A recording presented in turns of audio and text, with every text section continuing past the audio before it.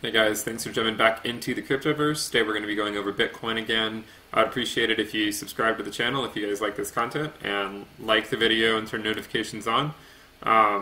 This is more of a fun video. I like to show these videos for different coins. Some of you maybe have seen some for other coins. But essentially what I'm showing are Bitcoin tokens traded on the y-axis versus price on the x-axis.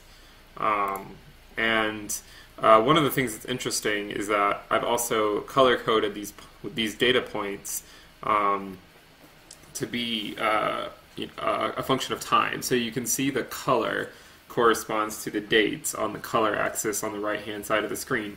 So for instance, at the bottom you can see 6/14 is June 2014, and then we go all the way up to the dark red to present day.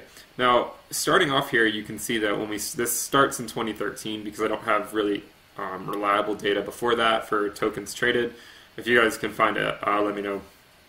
But what you can see in the video is that we run up to that $1,000 mark, and then we start retracing backwards. But even though we're moving backwards, the number of tokens traded is oscillating between 10 to the 4 and 10 to the 5. So that would be 10,000 to 100,000 tokens traded.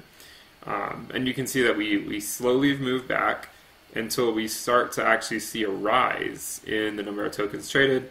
And you can see we'll slowly start to build out this upper region between, say, a little above 10 to the 5 as we continue to progress through time. I should note that each data point represents a single day. So there are about 2160 data points, I believe, so it's a lot of data, so it does take it a while to get through. But you can see as we're moving now into 2015 and 2016, we have really started to consolidate around this region over here, and we're basically just building out support. And then you can see we experience some breakout, and then we just basically build out this region of support for a long period of time. I mean, part of the reason I like to make these videos is because they give you a better appreciation for time and how with these assets we spend most of our time just in these specific ranges, and then a very short period of time moving from one region to another. And you can easily miss those if you say get out of the market for a few weeks. So as you can see here, we're now into the middle of 2016. I would say we're mostly, a 10 to the 5 or above, with a few data points going below, and the price is approximately, a few $100s. We still haven't reached our all-time high yet, which is a significant moment in Bitcoin's history when it got to that $1,100 from the previous bull run, which occurred in the first quarter of 2017, which we are about to hit now in a few more seconds. And once we hit that all-time high, you can see that we're really gonna take off. And here we go. We're starting to make these moves where we're now approaching 10 to the 6 in tokens traded.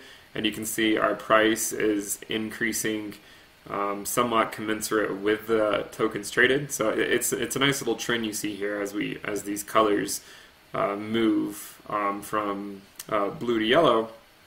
And then here you can see, so I mean, this region here we were in for a very long period of time, and then we basically jumped up to this region over here, and we have very little data points in here. So this goes with the narrative that we spend a very long period of time in certain regions, but then the move to the next region above it can happen very quickly. And if you were to say have gotten out of Bitcoin for these few weeks, you easily could have missed the move from $1,000 up to, say, $10,000. And I mean, of course, this would have been more than a few weeks going from here to here, but it would have been a few months. But just this narrow region over here, you could have missed out on a huge gain. So you can see we came up, and we're now we're having a healthy number of tokens traded. We're trying to establish our sort of our support at around 10 to the 6. So I mean, and this is also going to increase as well, because the number of tokens that are entering circulation will increase since more and more tokens are being mined. But anyways, but now you can see after we hit this region up here, we've started moving backwards, which is exactly what we did in the last bull run. You know, we hit this $1,000 mark, and then we slowly moved backwards up to this point where you can kind of see we had this large band that that got narrower and narrower as the price decreased, and as the price decreased, the number of tokens traded, the range of it got narrower and narrower until we reached this region over here. And once we hit that point, that's when we kind of went on this new trend, moving up this slope right here.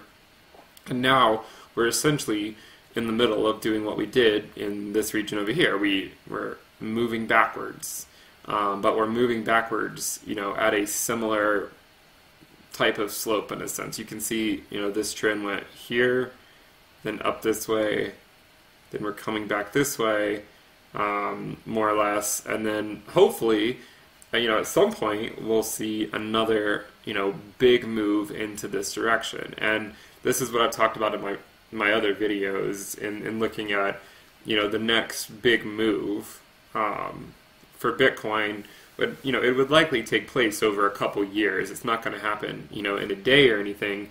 But you might see a big price move, say, once Bitcoin reaches its previous all-time high. So once Bitcoin does reach its previous all-time high, you might start to see some breakouts, not necessarily in terms of price, but in terms of the number of tokens traded. Because at that point, a lot of people are going to start getting excited again about Bitcoin, who potentially exited the market before. So again, I like to make these videos more or less just for fun. You can see I like just looking at these trends, and in Bitcoin it looks like we get narrower and narrower, moving this way, we move up it, and then we're currently moving back more or less. I mean, individual data points may move any specific direction, but just looking at this general trend, it makes a lot of sense. And if you look over here, so this would be say 2, 3, 4, 5, 6. So we're really filling out this region right now. So see all this white space in here? The similar area corresponding to the last market cycle, this was completely filled out before we saw that next move. So if we were to go back, you can see that as we continued to go through the cycle, this entire region was completely filled out before we were able to see this move here. And then what I'm expecting is that we're going to see this range over here completely fill out, which looks like it's between like $6,000 and $7,000 range, somewhere around there, maybe $5,000. Let's see, so this would be 2, 3, 4. So this line here is 4,000, and then this one would be like 5, 6, 7, 8, maybe between 4 and 8,000. Not necessarily going to necessarily either of those extremes, but just filling out this region potentially over the next several months or year or so before starting to see our next big move to this notorious $100,000 mark, which I think is reasonable to hit in our next run. Now, the interesting thing is if we do get to this 10 to the 5 and we continue this trend, then it would lead us to believe that we would hit daily tokens traded of 10 to the 7, which corresponds to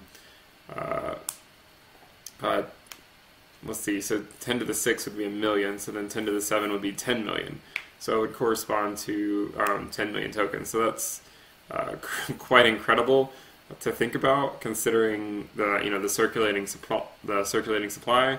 But remember, I mean, a lot of these are going to be traded back and forth many times. I mean, you could have one token traded 100 times in a single day, just through scalping the market. So it kind of doesn't make sense if you think about how often tokens can be traded back and forth just over the course of a few hours. So anyways, I not to say these videos are necessarily predictive or anything, but I do like to make them and hear what people have to say, because I haven't seen anyone else make these types of videos before, and I do think they can provide some unique insight into the behavior of the token that you might not get from places like TradingView or whatever it might be. I get a lot of questions as to, how can I view these things on TradingView and other places. Well, I don't know that you can currently because I just make these myself. But I do sometimes post the graphs in my Twitter and my Telegram channel, so feel free to follow me on Twitter. Check out the Telegram channel. You can find it in the description below. And subscribe to the channel if you guys like this content. I will continue to put out videos, hopefully on a daily basis for the most part, and we will be going into other coins as well. So this is the 5th video in a series of videos on Bitcoin, and I think moving forward, I will cover Bitcoin, probably the most out of any coins, just because I think it's earned that level of respect and it is the market mover.